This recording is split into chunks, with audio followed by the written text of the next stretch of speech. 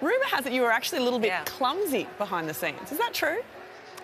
Oh, yeah, the first 2 years, I was black and blue for like 2 years straight. My nickname at school was Unco for uncoordinated. It was like a cosmic joke that I got cast as Xena, but it just getting punched in the face a few times really picks reflexes up.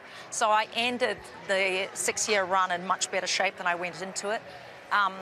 But I must say, doing stunts, because I'm doing action again, after having not done any for 10 years, like loving not doing it, I'm doing them again on my new show, Ash vs. Evil Dead, and I'm totally proud of myself. Now I really enjoy it.